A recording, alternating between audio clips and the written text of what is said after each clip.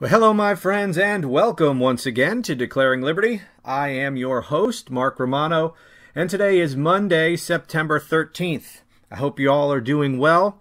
Here's what I want to talk about today. There are a few points about the constitutionality of vaccine mandates, as we talked about last time, but I've seen a few comments having to do with that issue that I want to address, so we're going to correct the record about some of that.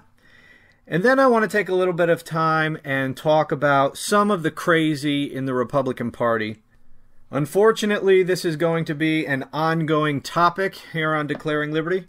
I say unfortunately because it is deeply unfortunate for the country that the Republican Party has and continues to devolve into a mindless personality cult.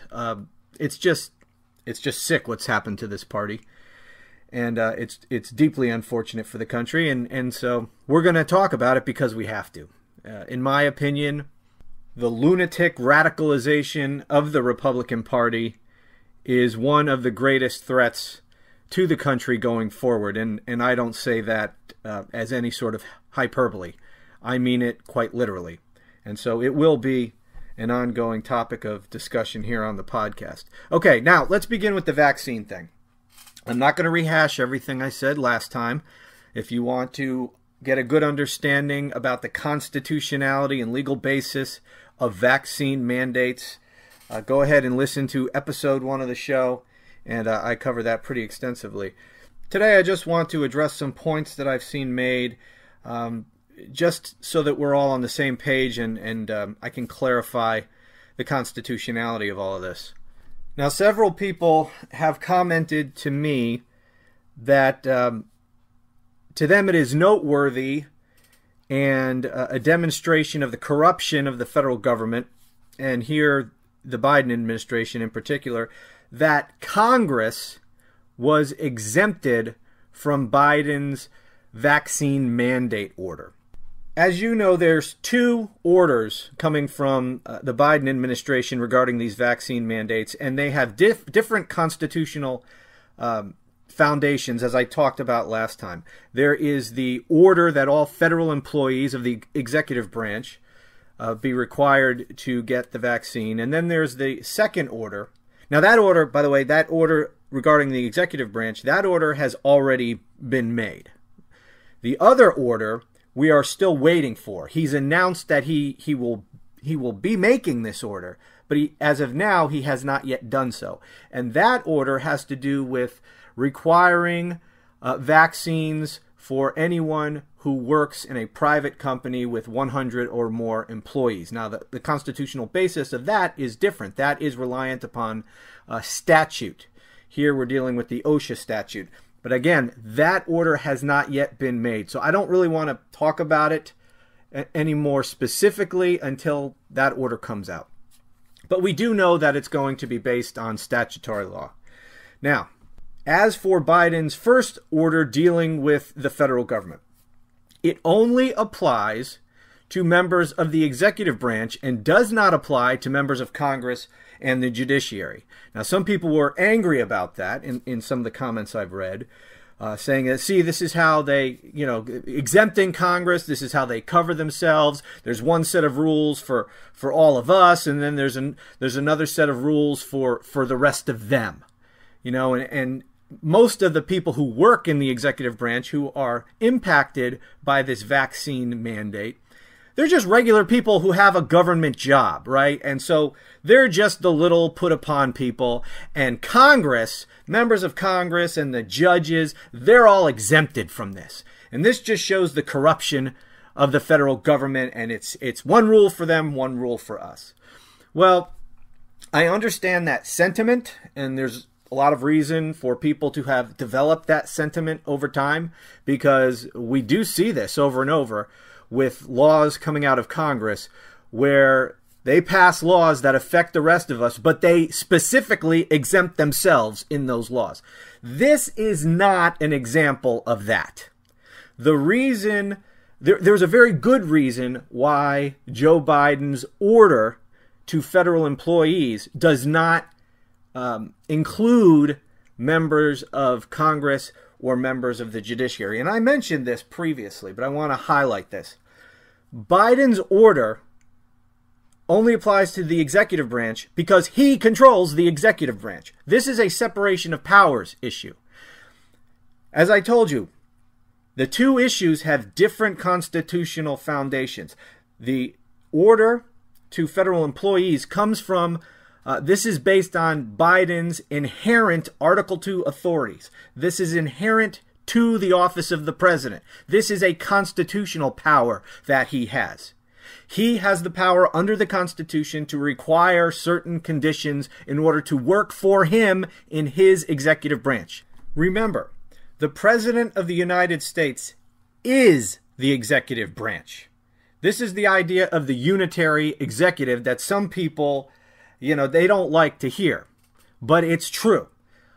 That is what the Constitution sets up. Article 2 of the Constitution begins this way. The executive power shall be vested in a President of the United States of America. Boom! That is the unitary executive. Right there, whether you like it or not. All executive power is vested in one branch of government, and that one branch of government is the president. So you'll hear a lot of people, for example, say that the Department of Justice is separate from the president, and the president shouldn't have any authority over how the Department of Justice operates. Now, you can advocate that a president should have a hands-off approach and just sort of let the DOJ do its thing without much interference from him. But constitutionally speaking, the president can get as involved in the Department of Justice operations as he wants to, because the Department of Justice is him. It is a department within the executive branch, and he is the executive branch. Every single person, every department, every cabinet official, every sub-cabinet official, every single person who works for the executive branch is exercising the president's delegated authority, essentially. The president can't do everything himself. That's why he has to have people who work for him to help him, exercise his constitutional authorities. One guy can't do it all. So you have to have cabinets and cabinet secretaries and sub-cabinet secretaries and all these kinds of things. And you have to have employees who actually do the work. But they are all exercising the president's authority. All authority is invested in that one guy. That's the unitary executive. A lot of people don't like it, but that's just the way it is. And as such, the president has a great deal of authority when it comes to setting conditions on the people who work for him in his executive branch. And the vaccine mandate for members of the executive branch, falls within his authority to do. I mean, he can do it. He can't force anyone in the executive branch to get the mandate, but he can certainly make it a condition of employment and fire them if they don't. But, so anyways, clearly he has this authority, this inherent constitutional Article 2 authority. And this is why his order does not apply to the legislative branch or the judicial branch because of separation of powers. Because the president has no authority over the legislative branch. He has no authority over the judicial branch. They are three separate branches of government, and they have no authority over one another. They can't tell each other what to do, except insofar as there are explicit checks in the Constitution, one branch being able to do certain things to, quote-unquote, check the power of other branches. And other than that, one branch has no authority over the other branch. And here, the president has absolutely no authority under Article 2 of the Constitution to require that members of the other two branches get a vaccine. He has no authority to do that, and that's why it applies only to the executive branch. Now, as I said, we're still waiting for this other order from Biden that will apply to businesses in the private sector with 100 or more employees. And as I've said, that's going to be based on different authorities that he as president has. This will be based on statutory authority under OSHA. which regulates workplace safety. So again, I don't want to get too much in the weeds on any of that until we see the actual language of the order and know for sure which section of statute they're relying on. So, but I do want to make a general point about businesses and the vaccine. Because some of the commentary I've seen is that, you know, the business community is going to hate Biden now because, you know, he's telling them what they have. He's giving mandates that affect them and telling businesses what to do in that regard. He's going to be putting himself in direct opposition to the business community. Sure, there'll be some of that, but a lot of employers, especially, you know, in corporate America, they're in favor of this. Even if they don't come out and say it, they are absolutely in favor of this, because here's the deal. Business, they're in the business to make money. They're in the business of business, right? They care about the bottom line. They care about customers. They care about profit. They care about money. That's the nature of business. It's not a knock. It is what it is. And they want, by and large, they want people to be vaccinated. They want the people who work for them to be vaccinated, and they want their customers to be vaccinated, because they want as safe a workplace as possible so that they don't have people who are out sick, so that they don't have increased health costs that they got to pay for. And they want as many customers as possible, so they want customers to know that their employees are vaccinated, so that when a customer comes into their place of business, those customers will know that the employees there are vaccinated. So this is going to be supported broadly by the business community. Not everyone in the business community will support this, surely, but I think most will. Even if they don't come out and say it, even if they just support it quietly. And here's the other reason. Like I said, a lot of businesses want their employees to be vaccinated. And many have already made it a condition of employment that their employees get vaccinated. But others haven't, even though they want to. And they haven't because they fear, you know, people will make a, you know, they'd have a problem on their hands with their employees who are against the vaccine, and they just don't want to deal with the headache. So they haven't taken that step to require it of their employees yet. But an order from the president requiring vaccines for their business, that lets them off the hook. They don't have to make that decision themselves. And they can use the president's order as the perfect excuse. Look, we wanted to do this anyway, but we didn't have the guts to do it because we'd have a lot of pissed off employees. So now the president's making us, and we can just, you know, we can just say, hey, it's not our fault. The president's making us do it, even though quietly they're happy about it. So I don't know. I just wanted to point that out because the business community, I guarantee you, by and large, they're supportive of this. Especially, you know, corporate America is in support of this. And one more comment related to these vaccine mandates. You know, there's a lot of people. So much of our politics is performative. Even, and I'm not even just talking about the people who are in politics, because of social media. You know, the most passionate people, the most passionate voters, the people who are most into politics, nearly all of them are on social media, one platform or another. And because they can go on their platform or platforms and, you know, give their political opinion, they're now, you know, they consider themselves more of a part of our politics. And having followers and gaining as many followers as they can, that's the goal. And so much of what people say is performative. They take positions so that they can appeal to people on social media. You know, just like conservative Inc. media does. You know, like, for example, everyone at Fox News is vaccinated, yet every night they go out there and they propagandize against the vaccines, and they spread all kinds of misinformation about the constitutionality of vaccine mandates, and on and on and on. They're constantly, it's a game. It's a performance.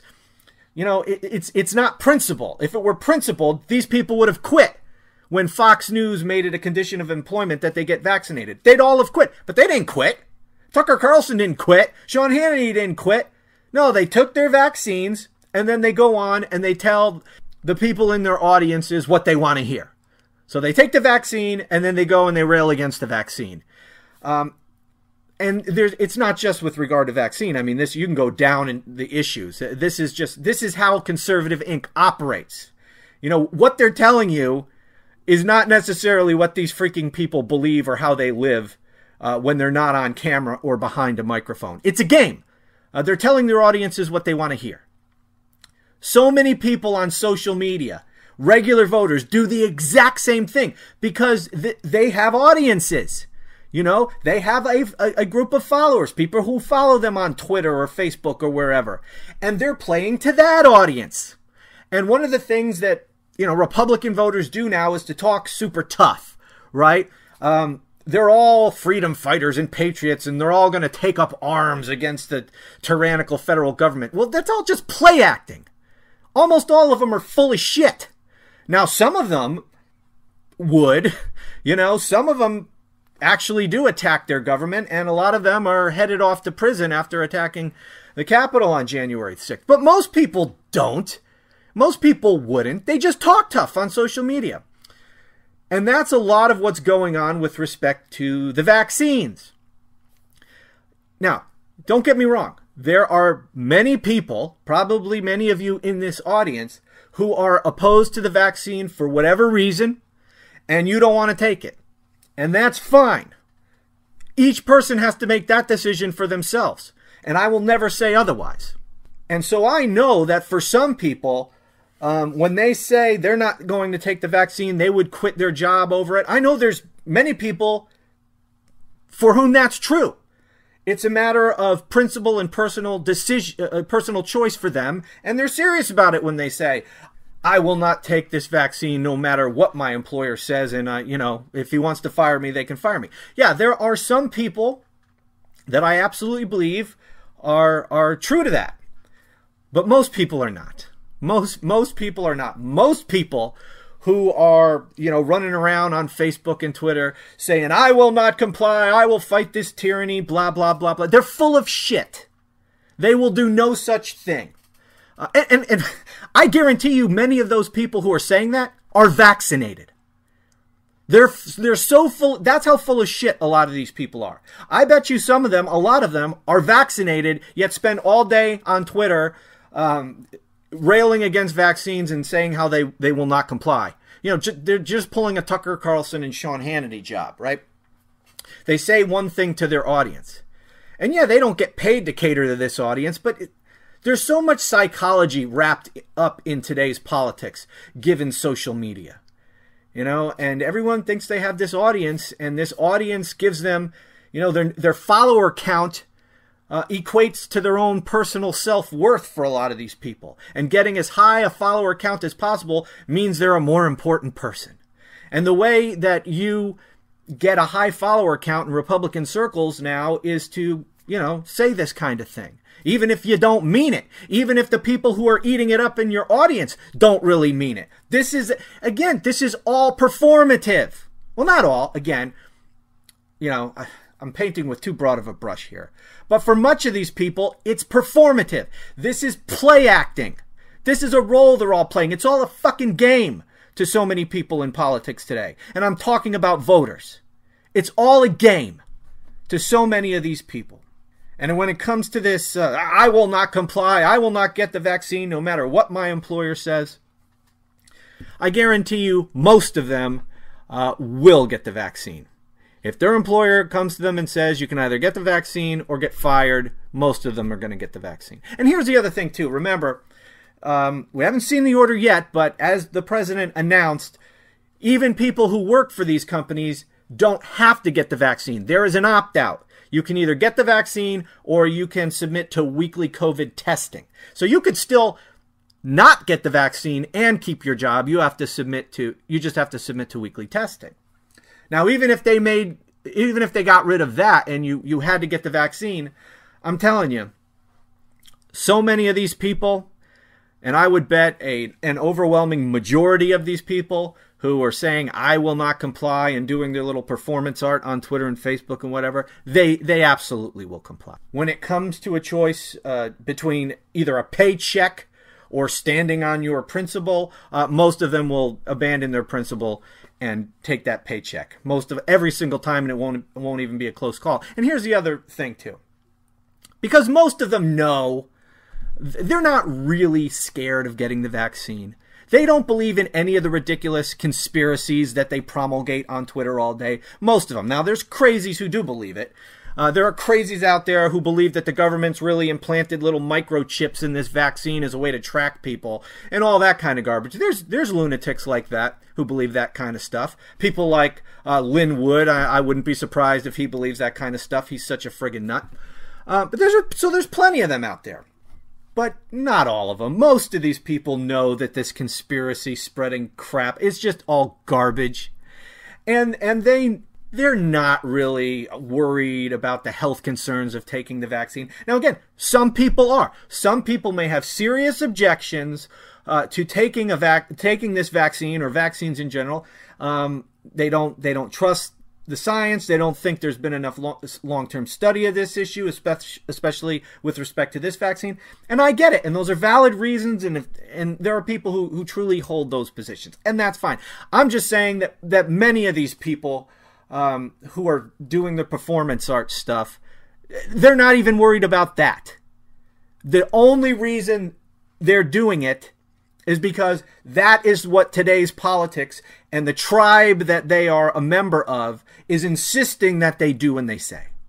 This is much more a product of group psychology than it is anything else. And that's true of pretty much the entire Trump cult, really, for lack of a better term, and there really is no better term than what we're seeing now, the support of Donald Trump. But anyone who still supports Donald Trump at this point, after everything you know, this is not the result of thought. This is a cult.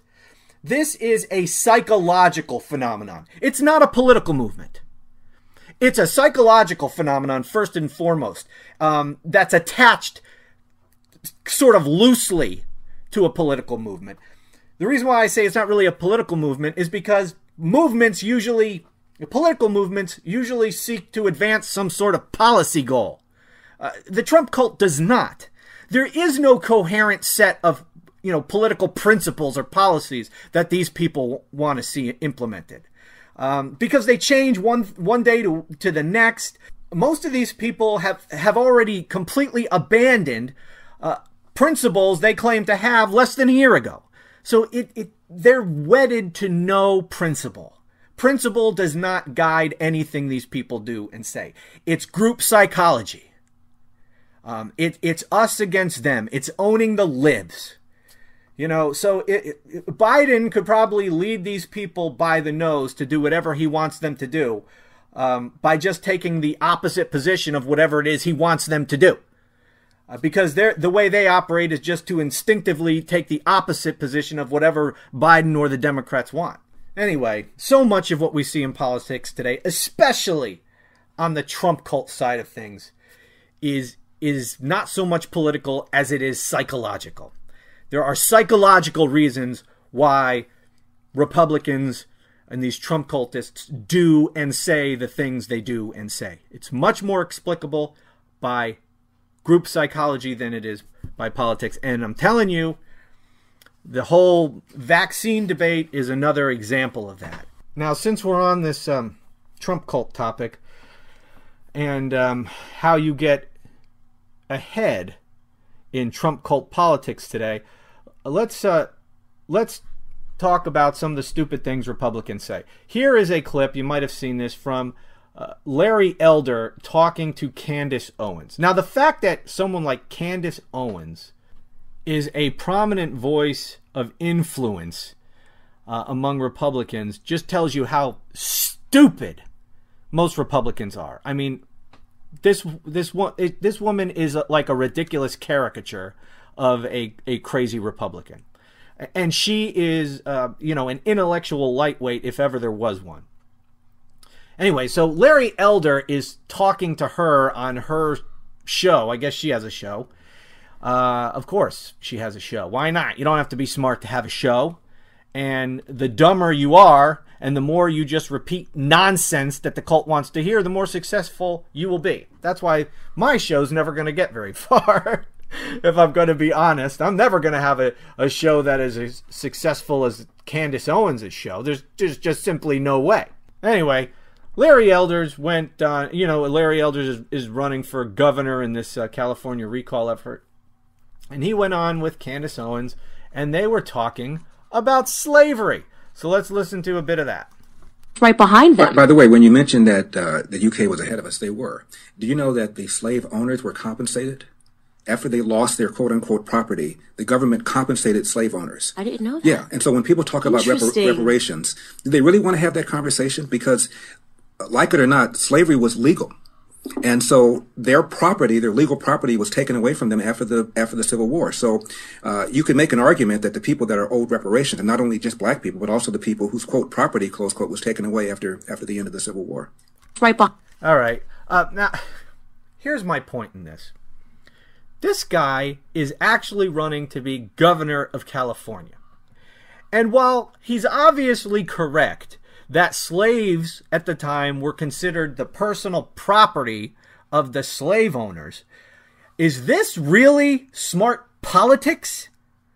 I mean, is this really in 2021 the kind of political points you want to make if you're a sane political party? You really want to go out in public and advocate that the descendants of slave owners should somehow be compensated for the loss of their slaves? What in fresh hell is that? And I don't give a damn that the law at the time considered slaves to be personal property of the slave owners. So freaking what? It was an evil institution that a human being would be considered the property of another. And now in 2021, we're going to argue that, well, if you want to bring up topics of slavery, and look, I am not siding with those who keep bringing up slavery. Look, the only reason we're bringing this up is to divide people to begin with anyway. All right? Yes, we need to talk about slavery so that people understand history, but that's not the reason people keep bringing it up all the time, people on the left. It's to advance a political agenda. But I think it is idiotic in the extreme to respond to that by arguing, well, hey, if you're going to bring up reparations for slaves, the descendants of slaves, then we should talk about reparations for the lost property, the lost slaves of the slaveholders. I mean, that is absurd. Look, we don't even do that now in the law. Okay? So say, for example, let's take marijuana, right? Marijuana is being decriminalized all over the place, okay? And there's some states where it's completely decriminalized and even legal. So say somebody in one of those states just loves their weed and has like a huge stash of this stuff, right? Well, what if politicians in that state decide to make it illegal again? So now you have property that you acquired legally at the time, and now it's illegal. Is the government going to compensate you for the loss of your weed? No. No, of course they're not going to. Hey, and I'll give you, I should have led with this example because it just popped in my mind, but I'll give you another example, that the Trump cult goes right over their heads, right? So one of the things the Trump cult does is they create all these myths about Donald Trump. They lie about him, One of the myths is that he is the greatest Second Amendment president ever. Well, that's, utter bullshit. He signed more gun control legislation than Barack Obama did. This is the guy who said he wants to go get the guns first and go through due process later. I mean, that violates so many parts of the Constitution. Due process, Second Amendment. I mean, and this is their Second Amendment savior. And another thing Donald Trump did with respect to guns was he banned bump stocks by executive order, violating not only separation of powers, but you can make an argument that it violated the Second Amendment, but it certainly violated separation of powers. But what did it also do? It made into a criminal with the stroke of Donald Trump's pen anyone who possessed a bump stock. Now, up until Donald Trump issued his unconstitutional mandate. Suddenly, Trump cults are all opposed to executive orders and mandates, right? When Donald Trump issued his clearly unconstitutional, and it's clearly not so much because of the Second Amendment issue. That's debatable because a bump stock isn't in and of itself a firearm. So you can have a legitimate debate whether or not that violated the Second Amendment, but it absolutely violated separation of powers because only Congress can change law. And banning bump stocks, which were not previously illegal, that was a change in the law. And only Congress has authority to change the law. But dictator Trump had no problem with changing the substantive criminal law with the stroke of a pen, violating separation of powers, violating the Constitution. And when he did that, he turned all those people who had legally purchased bump stocks into criminals who could be sentenced to prison. I believe it was for up to 10 years if they are caught with a bump stock. And none of those people were being compensated for the loss of their property, which they acquired legally at the time. And bump stocks are not immoral and evil in and of themselves, right? They may be illegal, but they're not inherently immoral or evil, as slavery was. And we are going to make, Larry Elder a leading contender to be governor of the state of California, is going to be out there in public making this ridiculous argument as a way to own the libs, because this is how we debate now. Well, not we, I'm not part of these people, but this is how these Trump cultists debate. Everything is about owning the libs. So if the lib has an argument about reparations, well, if you really want to talk about reparations, we better talk about compensating slave owners for the loss of their slaves. That was their personal property. I mean, this is just asinine politics. But why would he say something like that? Because he knows who the Trump cult is. And this is an owning the libs kind of a statement. This is the kind of garbage that sells. The problem with this is that it's so tone deaf. Do you think that that's going to go over well with a majority of Americans? Now, it will certainly go over well with a majority of the Trump cult, because this is the kind of crap, that the Trump cult loves. But do a majority of Americans agree with this kind of crap? Of course not. But the Trump cult lives in an information bubble. So the kind of people who are listening to Candace Owens on her podcast talking with, and I'm just noticing now, I'm looking at this video of Candace Owens, and it says the Candace Owens Show in the bottom left-hand corner, and then it says PragerU in the bottom right-hand corner. So I'm guessing from this that this is a PragerU affiliated production. So that makes it even worse. So anyways, someone who would be listening, watching the Candace Owens podcast, I guarantee you these people live in a complete information bubble. These people spend all day in right-wing Trump cult media where everybody agrees with this kind of crap. And because they spend every day immersed in this stuff, they'll watch Fox News and then Candace Owens, Dan Bongino, all of these kind of people.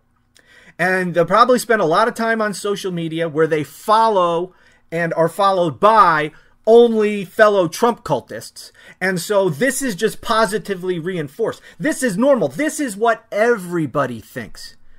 And so they get this warped view of reality where they think that this kind of garbage resonates with most people. And it's only a thin slice of left-wing progressives who would disagree with this. And it's not just this slavery comment, but it's everything. It's all the kind of crazy stuff they believe. Now, to us normal people, when they say this crazy crap, when they start buying out ivermectin from feed stores, and start self-medicating with livestock dewormer. Yes, and I know ivermectin is an FDA-approved drug for certain things, but it's not FDA-approved for COVID, and it's certainly not FDA-approved in the form where you buy it at a feed store. You know, there is ivermectin for human use for certain things, and then there's ivermectin in different dosage and all of that that you buy from feed store to give the friggin' horses. It's not exactly the same thing just because it has the active ingredient drug ivermectin in it. Anyway, but this is the kind of thing. So that everyone they know, you know, believes that ivermectin is a cure. And before that, it was hydroxychloroquine. Don't hear about that anymore, right? But this just shows you whatever it is, the crazy of the day, it spreads like wildfire among these people. And I guarantee you, whatever craziness it is today, and it'll be something tomorrow, and next week it'll be something else. In fact, by next week, we've probably gone through 15 other crazy conspiracies. And they all believe every word of all of it. And why? Because everyone they follow and everyone who follows them all live in the same information bubble. So in their world, the election was stolen. Even though there's absolutely no proof that the election was stolen, it was stolen.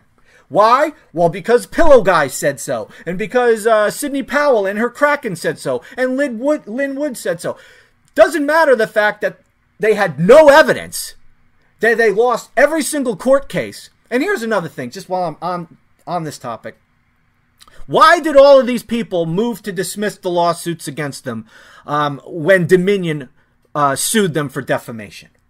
You know, why did Sidney Powell and the Pillow Guy so desperately try to have those lawsuits thrown out of court? They should have been happy to have those lawsuits filed against them, because they have said all along that we never got our day in court. We were never allowed to present our evidence. Well, they are being sued for claiming this big conspiracy that Dominion rigged the election. And I mean, this is central to their lie of a stolen election. Well, if they believe that the election was stolen and that Dominion helped steal the election, then they should welcome being sued, because truth is a defense to defamation.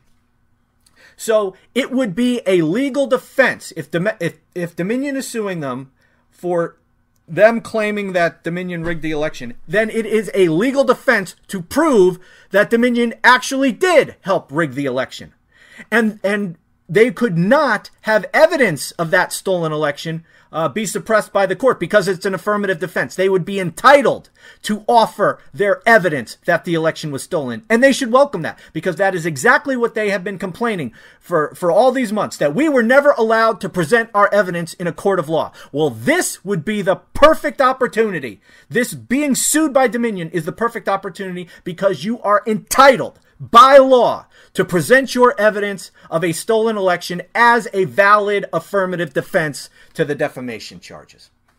So why do they want those charges dismissed, or those lawsuits dismissed? Because they're full of shit. They know they're full of shit. This was all a huge lie. But among the Trump cult, who listen to people like Candace Owens and who believe all these crazy conspiracy theories and are going to their local Agway to buy ivermectin for horses, so they can go home and self-medicate with horse dewormer while they listen to Candace Owens and shit themselves for 3 days. This is why these people believe all of this nonsense. Because they live in a complete information bubble. They live in a world of information that is completely divorced from reality.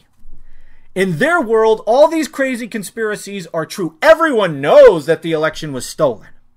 No evidence in the real world, but they all believe it as an article of faith. And in fact, I have an article right here.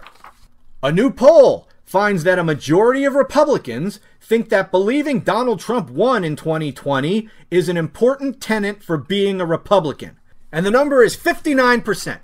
59% of Republicans believe that it is basically a requirement to be a Republican that you believe that the 2020 election was stolen and that Donald Trump really won the election. Insane. Absolutely insane. This is a party completely divorced from reality. And how do you get to a number like that? 59% say that you have to believe in the big lie in order to be a Republican. And that's not 59% of Republicans believe the election was stolen. It's probably much higher than that. That's just Republicans who say that in order to be a Republican, you have to believe the big lie. I'm sure there's plenty of them who believe the big lie themselves, but who also say, well, you don't necessarily have to believe that the election was stolen. You could still be a Republican, but I believe the election was stolen. So you know damn well it's higher than 59% who actually believe the election was stolen, even after this much time. This much time. Oh, and by the way, I need to find this clip. I don't have it. Maybe if I can find it, I'll play it. But Trump was just on some radio show. I think he was on Newsmax or something. I don't remember. Point is, it was just in the last few days, and he was still out there saying that because of these phony audits, like going on in Arizona, that he thinks he's going to be reinstated as president. He thinks these audits are going to reverse the election, and he is going to be reinstated as president. Guys, this is batshit insanity. Okay, just as a practical matter, it's impossible. It's impossible. There is no legal or constitutional way for Donald Trump to be reinstated as president. Even if these audits were real audits, and even if they came back and concluded that Donald Trump really won the election, there is still no way that Donald Trump will be reinstated as president, because there is no reinstatement provision of any kind. You cannot undo the election. The only way, once the electoral votes are accepted by Congress and counted, and the winner announced in Congress in January, it's over. There's simply nothing that can be done. And especially after the president is inaugurated. You cannot, there is no way. You cannot file a lawsuit. There is nothing Congress can do, even if every member of Congress was convinced that the election was stolen. And even if there is 100% unanimity among Republicans and Democrats in Congress that the election was stolen and they want to yank Biden out of office and reinstate Trump, they can't do it. There's nothing they can do. They have no power to do it. It's over. But how many in the Trump cult don't realize that? How many in the Trump cult don't believe? They believe that Trump can be reinstated, that there's some legal or constitutional way for that to happen. There isn't. You can't do it through the courts. You can't do it through Congress. It is impossible. But not only do they believe that it's legally possible to do it, they actually expect him to be reinstated. They expect that the cyber ninjas in Arizona are going to overturn the election, and then that result is going to cause Georgia to overturn their election results, and blah, blah, blah, blah. They believe this is going to happen and that Trump will be reinstated. You know, every time they tell us, Pillow Guy comes and says it's going to be by this date, that date comes and goes and it doesn't happen. Well, then they just announce another date. On and on and on and on and on and on and on. Without end. And these morons keep believing it. They were convinced that Rudy Giuliani and Sidney Powell, they were going to have the election results thrown out before the Congress met to count the Electoral College votes. When that didn't happen, we'll prove it afterwards. And that hasn't happened, and those lawyers have now been reprimanded and faced Rudy Giuliani already has been suspended from practicing law. He's not been outright disbarred yet, but he's been at least temporarily suspended. Sidney Powell's been sanctioned. She's being referred to her state disciplinary committee for possible disbarment proceedings. None of that matters to these people. They still believe these lunatics. Lin Wood, I just saw, every other day I see some new video clip of this lunatic doing something crazy. I just saw a video of him this morning where he's filming himself as he calls a hospital to threaten them with murder charges. He announces, I'm a lawyer, I'm an attorney, Lin Wood, and he's threatening them with murder charges if they don't release some patient immediately and give them ivermectin or something. I don't know, some crazy crap. These are the people that these Trump cultists believe. This is just the level of crazy. And this is the level of crazy that they are immersed in 24 hours a day. And they don't get their information from anywhere else except these lunatics. And let me tell you, I need to wrap this up here, and I'm not going to be able to get to some of this other stuff I wanted to, so I'll put that on the stack for tomorrow. But let me tell you, this Republican Party is becoming increasingly unhinged. Increasingly unhinged from reality. Now, the Trump cult, unfortunately, is huge.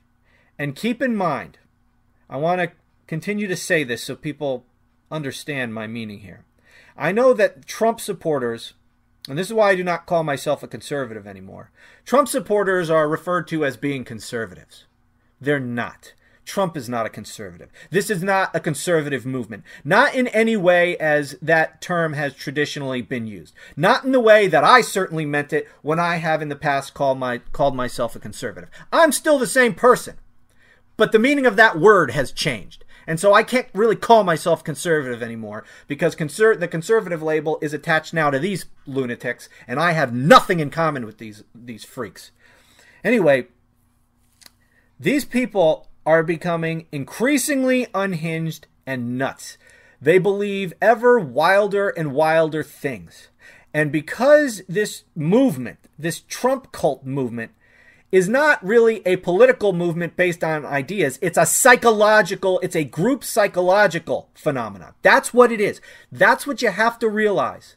This is not based in principle. It's not based on an approach to governance. It's not based on issues. It is a psychological phenomenon at this point. And part of that, this group psychology is you have to believe what everybody else in the group believes. And the group is this Trump cult and these information bubbles in which they live. And if you want to be a member in good standing of the group, and being a member of the group is a powerful human psychological phenomenon. But if you want to be a member, and we all are influenced by that. Okay, it's hardwired in us to want to fit in and be part of the group. It goes, there's an evolutionary basis for that. There was safety in numbers. You did not want to be excluded from the group. If you were kicked out of the group as an early human, you almost certainly were not going to survive. So we were hardwired psychologically to want to be part of the group so that we stay within the group so that we live and pass on our genes and blah, blah, blah. So there's an evolutionary component to this, and it's hardwired. But in order to be a part of this group, the Trump cult, in order to be a member of that group, you have to believe all this craziness. You have to believe everything that they believe. And they believe, of course, that the election was stolen, but they believe so much other crazy bullshit. And there's something new every single day. And so whatever the latest bit of craziness is accepted by the Trump cult, you have to accept it. You have to believe it. Or else you're not a member in good standing of the group.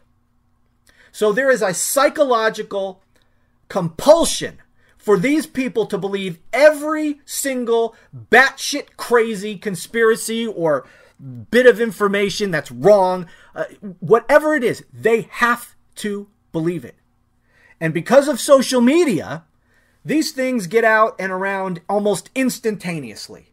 So let's take COVID, right? It used to be that everyone in the Trump cult believed that hydroxychloroquine was the magic cure to COVID. Everyone believed that as an article of faith. And it was all just a big government conspiracy to prevent us from taking hydroxychloroquine and yada, yada, yada. All right, we don't hear much about hydroxychloroquine anymore. Now it's ivermectin. And everybody in the Trump cult just knows as an article of faith that ivermectin is a magic cure for COVID. Right? Well, tomorrow it could be something else. Maybe Donald Trump goes on Steve Bannon's show, or maybe he goes and talks to Candace Owens, or he calls into Sean Hannity, and he says that, well, some respected scientists are saying that the cure that the government doesn't want you to know about, the cure for COVID, is engine degreaser. Suddenly, within 24 hours, every Trump cult in the country is going to be running AutoZone and shoving engine degreaser up their asses. This is how it works, and this is how stupid these people are. And I only say that partly in jest, because I think a bunch of them would do it. That's how nuts these freaking people are. But this, again, this is not a product of thought. The Trump cult, what you see the Trump cult say, what you see the Trump cult do, this doesn't have to do with rational thought. This doesn't have to do with informed thought. This has to do with group psychology and just mindlessly believing, not even questioning, believing as an article of faith whatever makes the rounds in the information bubble in which they live. And by the way, that's why all the figureheads or the media figures inside the Trump cult information bubble, they all say the exact same thing. They all agree. And isn't it funny how all these people, they're experts in everything. They're all experts in virology. They're all experts in, all of these various drugs. Everyone's an ivermectin expert now. Before that, they were all hydroxychloroquine experts. They're experts on everything. They're experts on the science of vaccines themselves. They're experts in messenger ribonucleic acid. They're experts in everything. They're certainly all experts in constitutional law, as we know. They're experts in freaking everything. And all of these Trump cult mouthpieces, they all say the same thing. You ever notice that? They never differ. So if you go to Sean Hannity, or you go to Dan Bonidiot, or you go to Candace Owens, or you go to any of them, they all say the exact same thing because they're all part of the Trump cult. And to be in the group, they have to say the same thing because they will be thrown out of the group just as fast as a rank and file member of the group. So they all say the same thing. They all have the exact same take on the election. Everybody knows it was stolen. They have the exact same take on these vaccine mandates. Oh, they're just unconstitutional. There's no nuance. There's no serious discussion of the constitutionality of it. There's nothing. It's just blanket statements of what the Trump cult wants to hear. Hydroxychloroquine is a cure-all. Ivermectin is a cure-all. Mandates are unconstitutional. The election was stolen. Dominion rigged the election, and on and on and on and on and freaking on. There's no end to it, and they all say the exact same thing. And they will all say the exact same thing about whatever it is tomorrow. There will be no serious discussion. There will be no dissent.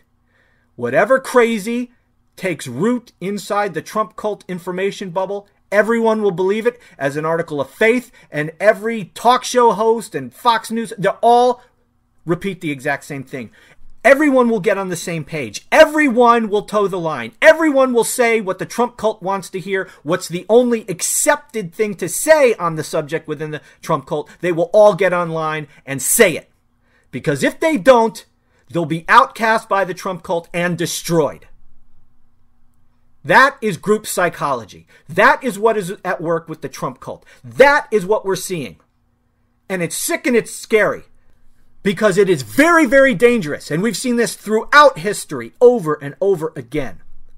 When group psychology and politics merge, and there's always some dynamic of group psychology and at work within the realm of politics, but when group psychology and the psychology of the cult takes over a political party, takes over a political movement, that can lead to very dangerous places. Group psychology is what explains what happened in the 1930s in Germany. That's how something like that can happen, because of the group psychology involved. Over and over again, we've seen this through history. This is scary shit. And what should scare you is the level of crazy that these people inside the Trump cult will believe. How much crazy they will accept, and they will believe without question. Okay? Today, they're buying ivermectin from Tractor Supply and shoving it up their ass, or however you take ivermectin. Tomorrow, they might be running to AutoZone to buy engine degreaser to shove up their asses. All right? That's just crazy. And that's not going to be the downfall of the country. But anybody stupid enough to be injecting themselves with horse dewormer is stupid enough to follow the cult wherever it goes. And we already got a small glimpse of what that could look like. And it's called January 6th. All right? That's the kind of political thing this leads to. when you believe the lie that the election was stolen, and you believe the lie that the Vice President of the United States has authority to throw out electoral votes, and when you're being egged on by the President of the United States, your cult leader, to attack the Capitol in a last-ditch effort to prevent Congress from certifying the election that your cult leader lost. That's just a small glimpse of where this could go. It can get a hell of a lot worse than that. And a small group of passionately committed crazy people, inspired by disinformation and lies, by crazy conspiracy theories that they believe as an article of faith because it's believed inside their information bubbles, a small group, a relatively small group of people can do a hell of a lot of damage. And the psychology involved in this Trump cult phenomenon should scare every damn one of you because of what this could lead to.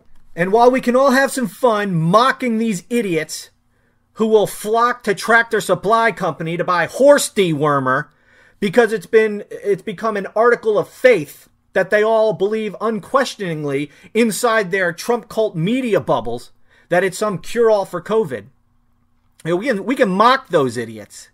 But the same psychology that leads people to believe stupid crap like that is the same psychology at work that leads them to believe that the election was stolen, that the vice president, that we have to attack the Capitol, and on and on and on. And that could lead them to do some seriously dangerous things. The problem with this is the Trump cult is not a small cult. We're talking about tens of millions of people.